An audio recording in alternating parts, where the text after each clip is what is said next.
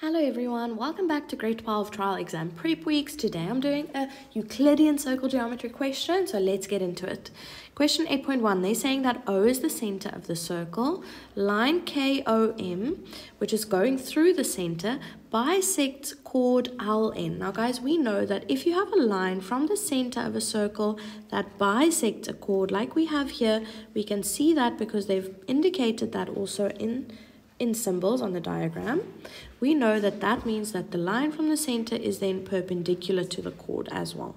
They're also telling us that K and P are points on the circle. Angle NKP is 32 degrees. That is indicated over here. We can see that. And OP, which is another radius, has been drawn. Okay, so the first thing that they're asking us is to determine, giving reasons, of course, the size of O2. Now, guys, O2 is an angle at the center which is subtended by this arc. So O2 is at the center. Now, I'm hoping that we can notice that angle K1, which is this 32-degree angle, is also subtended by the same arc, but it is subtended at the circumference.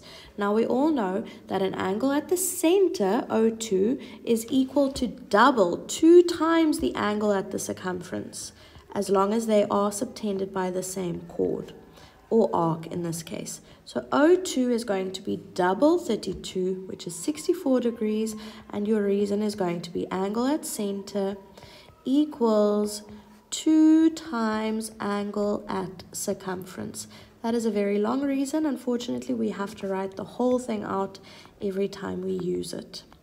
Next up, they're asking us to calculate angle O1, which is this angle over here. Now, my initial thought is that if we can find O3, which is over here, we can use angles on a straight line to calculate O1.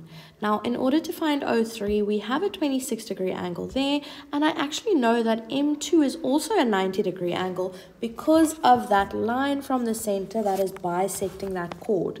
So for B, I'm going to have to write down a couple of steps. First, I'm going to write down that M2 is equal to 90 degrees, and my reason for that is going to be line from center to midpoint of chord. We know that if you have a line from the center to the midpoint of a chord, then that line is also perpendicular to the chord.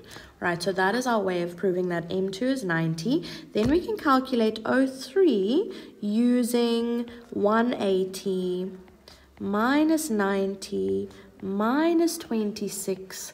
So that is going to give us an answer of 64 degrees. The reason for that is going to be angle sum in triangle or sum of angles in a triangle. You can also write that.